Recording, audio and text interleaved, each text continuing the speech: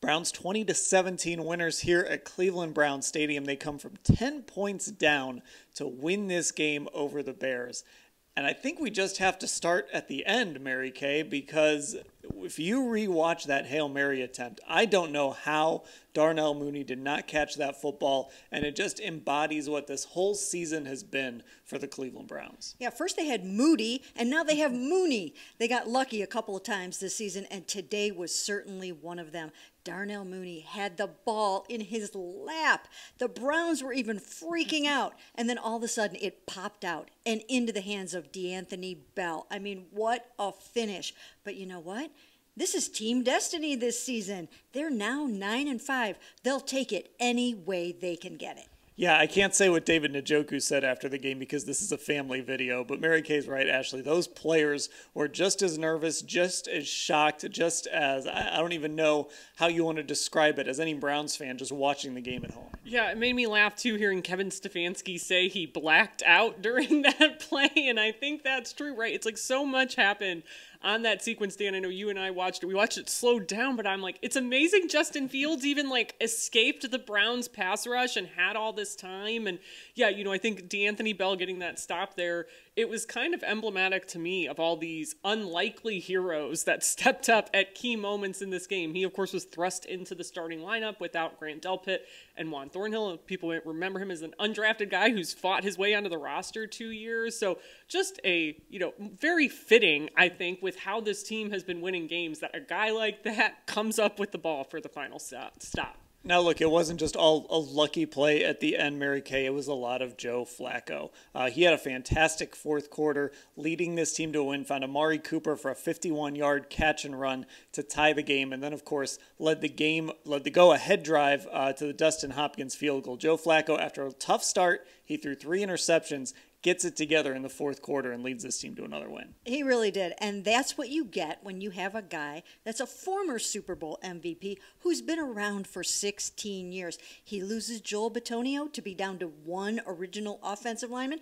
No problem. It's Joe Flacco, unflappable Joe Flacco. He threw a 57-yard pass to Marquise Goodwin in the fourth quarter that led to a field goal. He threw the 51-yard touchdown pass to Amari Cooper, which was beautiful, poetry in motion.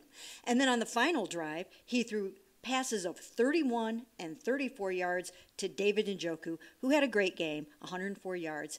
And it was a record-setting fourth quarter by Joe Flacco. 11 of 13 for 212 yards, 144.4 rating. It was phenomenal, and he pulled himself out of that 3-pick tailspin. And Ashley, again, like Mary Kay was saying, this is why Joe Flacco is who he is. This is how you could tell he's a 38-year-old who's been in big games and understands what matters is what you do at the end, as long as you can stay in the game. Yeah, I liked the phrase, to Mary Kay's point, that Marquise Goodwin used to describe him, and I think we've heard a few other guys say this, that he's a super vet, and he really has just seen it all. And I think even when he got asked, have you ever been a part of a game with a finish like this? And he's like, I can't think off the top of my head, but I assume so. We've won some crazy games in like the first 12 years of my career. So that's the kind of experience you're talking about. It's a guy who just is unflappable no matter what is thrown at this team, no matter what his individual numbers look like. And multiple guys talked about that too. He never gets too high or too low, and that rubs off on the rest of the team. Now let's talk about this defense because, you know, with those 3 interceptions, it was on this defense to keep this team in the game. And if you really think about it, the Bears scored on a pick 6. They also scored when they took over at their 1-yard line, and even that was difficult for them to score. It was officially 4 plays, but it was really 8 plays for them to even get that ball into the end zone. So, Mary Kay, this defense, this is really the reason why the Browns are able to withstand so many turnovers. They still just keep turning the football over and over again, and yet this defense keeps them in the game.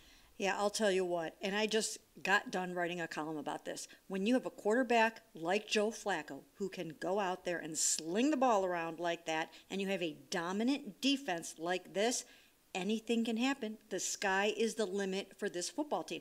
The defense was amazing. Every single time the Browns botched it, they came back and shut it back down. And as Ashley was mentioning, there were a lot of unlikely heroes. Cam Mitchell, DeAnthony Bell, a lot of guys made plays. Look, they were without Grant Delpit this game, Juan Thornhill this game, Obo Okoronkwo. I mean, they've lost so many guys, and they just keep rolling them through and making big plays. Yeah, I mean, Ashley, it's gotten to the point where I was trying to ask Greg Newsome, what do you say about this defense? And I'm not even sure. I don't know what you can say about this defense anymore at this point. I could barely even ask the question. I know. I mean, and it's true. When you talk to these guys, like after the game, like Cam Mitchell, I thought was interesting, talks about how the way they practice has kind of prepared them all for this moment. And I think I even asked Greg, we hear about this next man up thing all the time.